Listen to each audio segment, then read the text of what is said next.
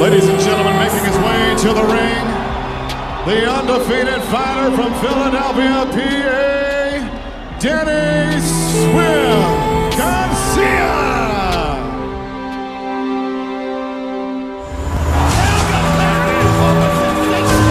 Danny got fed to the wolf, and he's still around. Come on, they still looking at him like nobody. Come on, Khan talking about hitting him with a lucky shot. Are you serious? Yes, I ain't never seen nobody get hit and spin around back this way.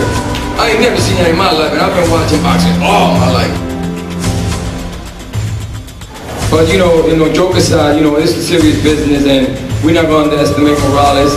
But he's a legend, he's a true warrior. Like I said, with the first fight, Morales been around for a minute. 15 years ago, Morales was a dangerous fighter. I give him more respect, because any man that put gloves on, you gotta respect him. Every time I win, somebody always has an excuse. That's really great. It was a lucky punch.